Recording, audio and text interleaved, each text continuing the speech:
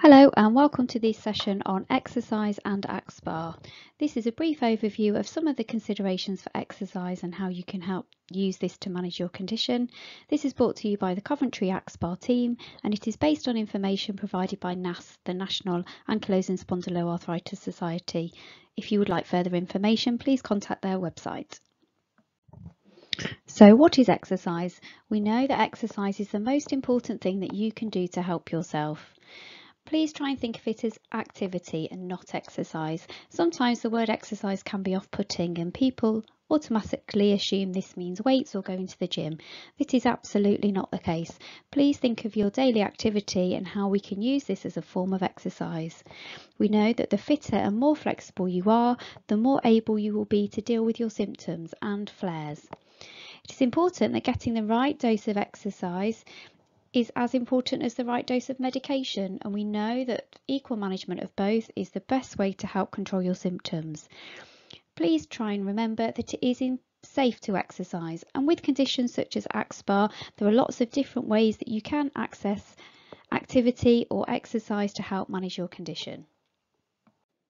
Some of the benefits we know from exercise that has been proved in scientific research are that it is linked to improved mood and self-esteem. It can contribute to increased range of movement of your joints.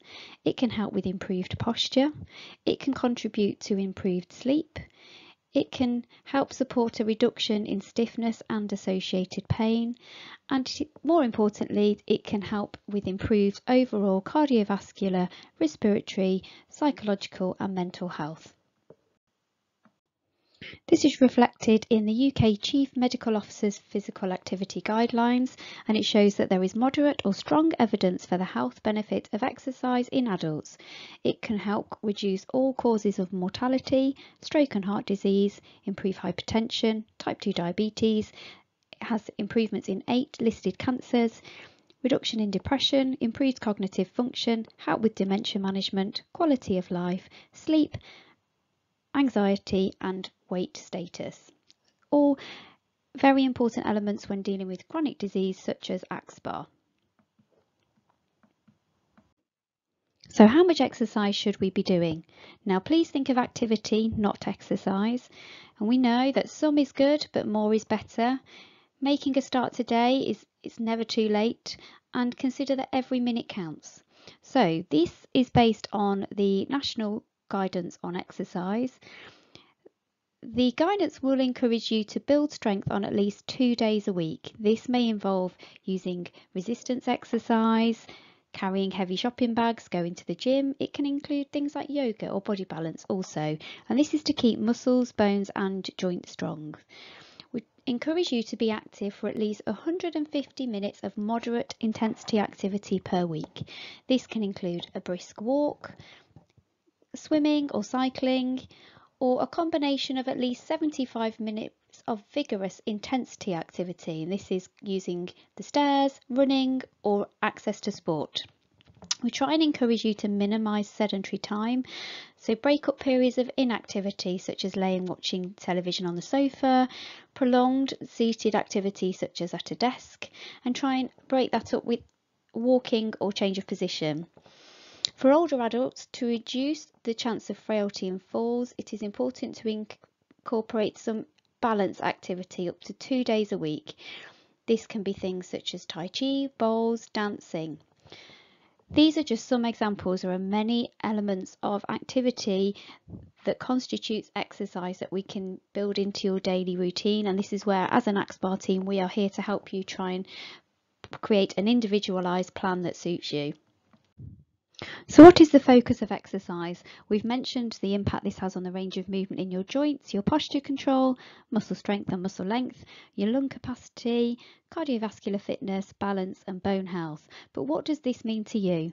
This may mean it's easier to climb the stairs or run around with your family, make it easier to lift items at home or at work, help you to support caring for children or pets, helps with improved breathing and less shortness of breath.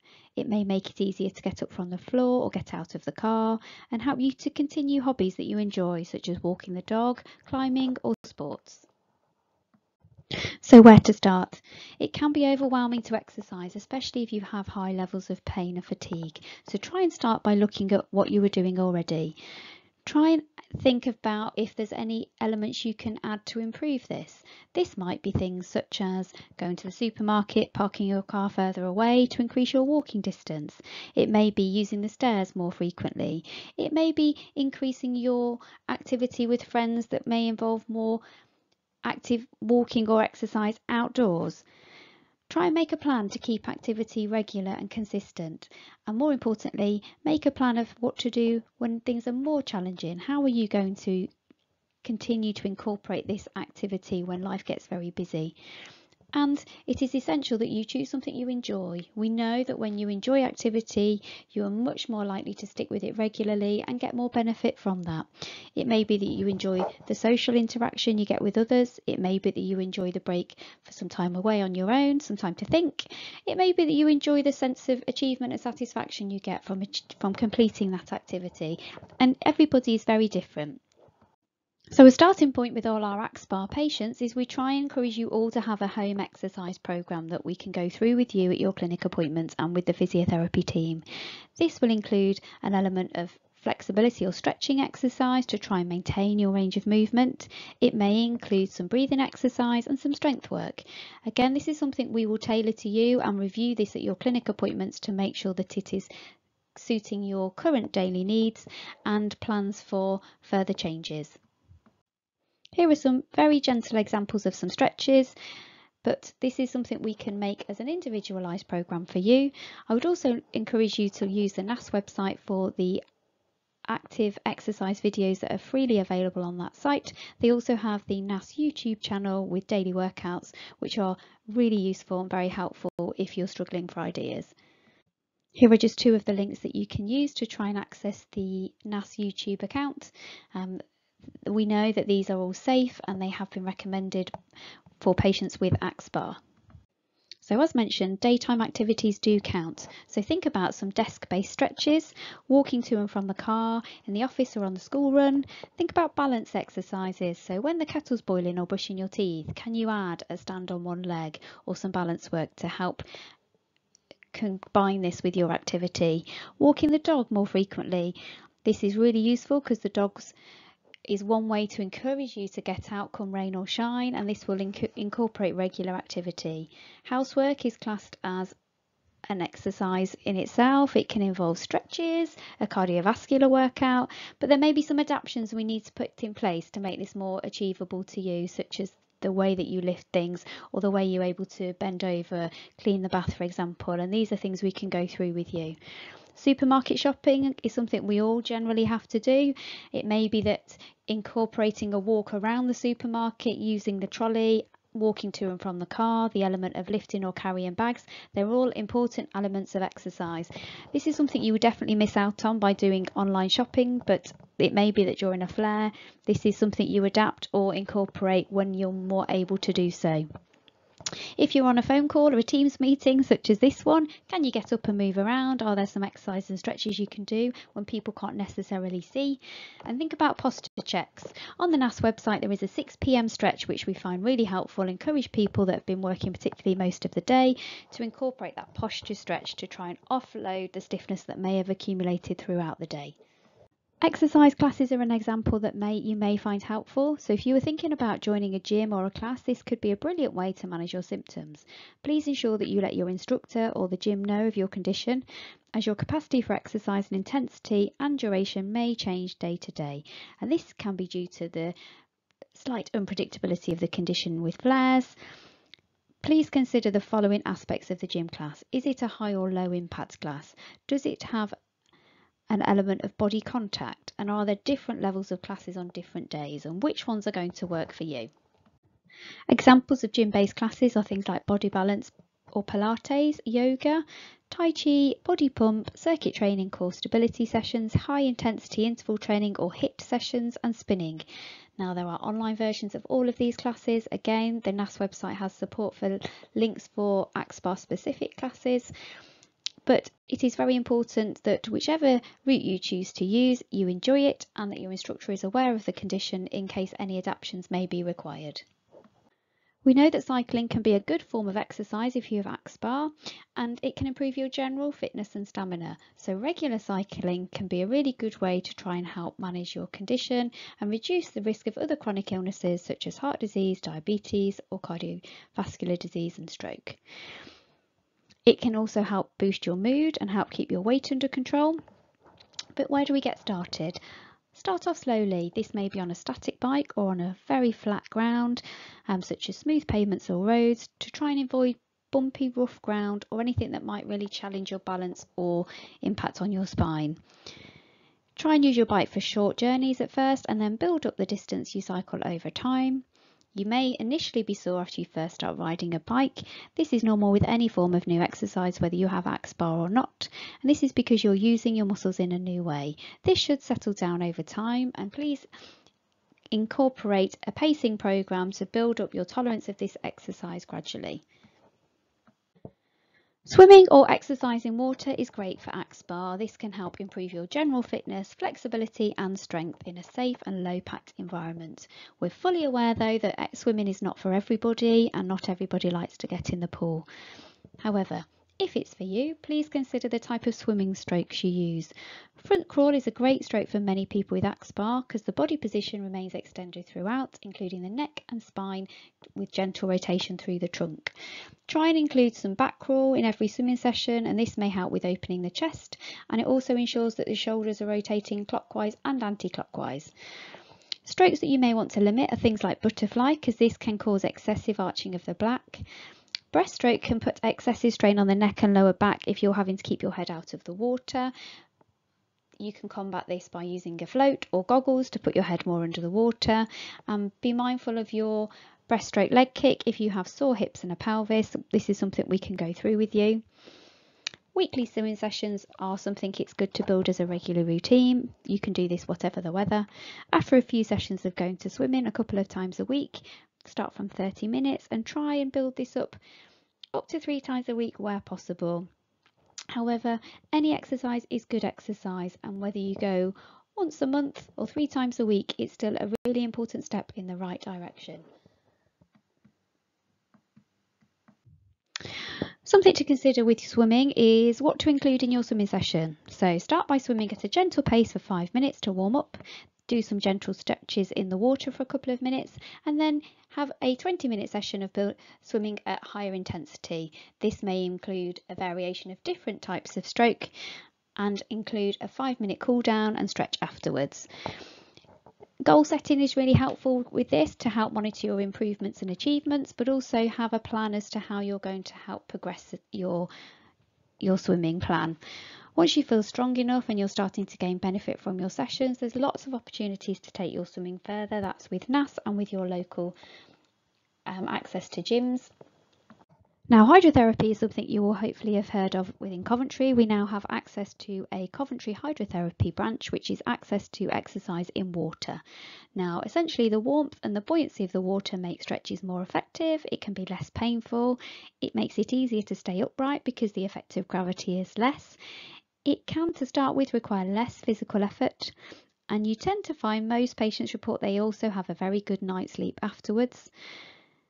When you have exercises on land, you do have to work against gravity, whereas in water, this isn't the case. It doesn't pull you down like gravity does, but helps with the buoyancy to support you with your joints, and patients find they can generally work harder in this environment, particularly if they struggle with joint pain or stiffness.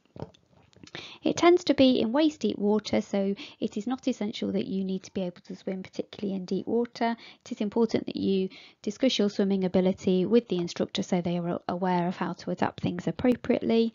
And also, water can act as a shock absorber, so it's a way to increase cardiovascular exercise without high levels of impact.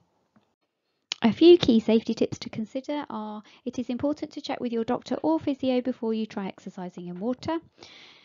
Be mindful that the area around the pool is slippery. Take care not to run or rush, and wear flip-flops or beach shoes around the pool just for some extra support.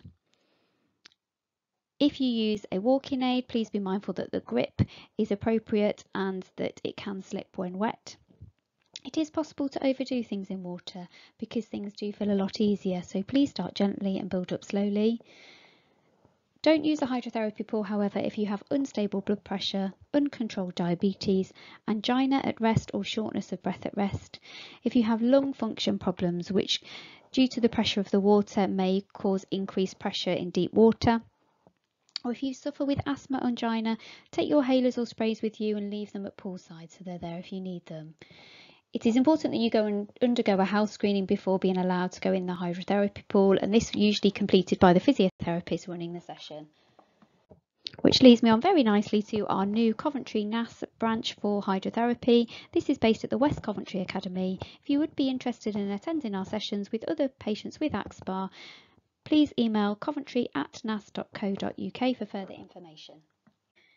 Now, for some of you, access to exercise in a gym or water is not something you enjoy or you're keen to do, or due to work and life commitments, it's not always so practical.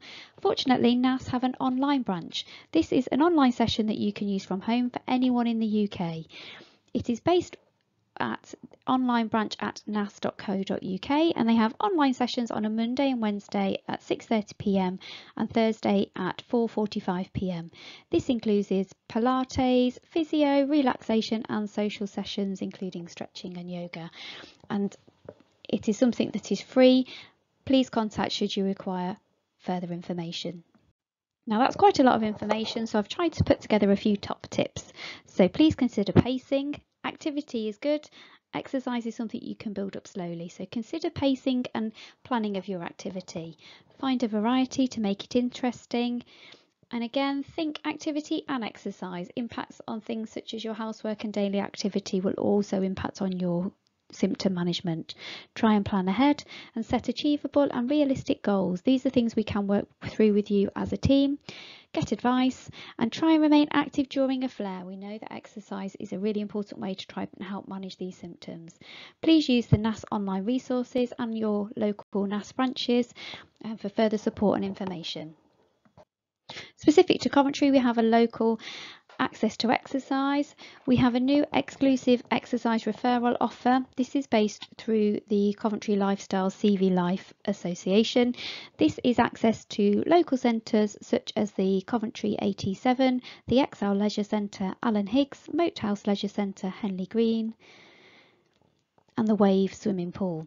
Now, there's a QR code on this slide which you can use, or you can email lifestyles@cvlife.co.uk. They have an exclusive offer where you get your first session for free, and then you have 10 sessions at a reduced price of £25. If you want to go on to a further membership, there is also a reduced rate for patients that are known to rheumatology at UHCW. Nuffield Health also have a exercise-based programme. This, you do not have to be a member of Nuffield to attend these sessions. To find out more information, please scan the QR code or search nuffieldhealth.com/r-impact. Their joint pain programme is a 12-week programme aimed to empower individuals with chronic joint pain to help self-manage their condition, and this also includes AxSpa patients and other patients with musculoskeletal problems. So the key messages from today are that some is good, more is better. It's never too late, make a start today. Small changes in activity and building up of exercise is really important steps in the right direction to help manage your condition, and every minute counts. On this final slide, I've included some links to some other NAS resources for exercises and stretches, which you may find very helpful. Or please contact us via the myAxSpa@uhcw.nhs.uk email for further information and support. As a team, we'll be more than happy to help. Thank you.